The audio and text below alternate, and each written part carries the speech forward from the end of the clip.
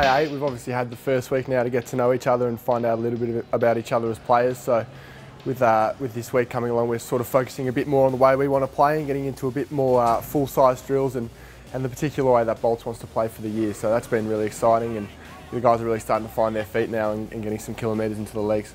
Yeah, I want to keep putting on a bit of body size and some fitness and work on my versatility. The way that Bolts has come into the club, he's sort of driven the idea that we're going to be multi-positional players and have more than one string to our bow. So me, along with all the other guys, are sort of going to work on that throughout the pre-season, but everyone will still have their own individual focuses. Keep training this. This drives this. Yeah?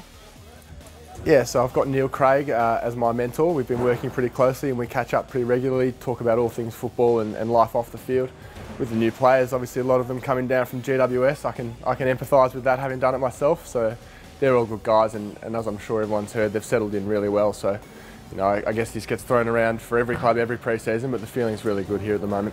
We've had a few of the boys floating in through the last couple of days. We've had Jamo and Dale Thomas and Simon White and Andreas Everett were in today, so they bring that little bit of experience back, and it's easy to sort of forget that there's more guys to come back because we're building such a strong bond with all these younger guys. But having said that, we're all really excited for the guys to come back on Monday and really hit pre-season head on. I think some of the drills today were really suited to Clem Smith. The way he sort of plays, he likes to dance around opponents and stuff, and Bolts encourages us to take on players and stuff like that. So I think it was really nice to see him finding a little bit of confidence and getting some kilometres into his body. He's still sort of developing along with a lot of the other guys, but he really caught my eye today.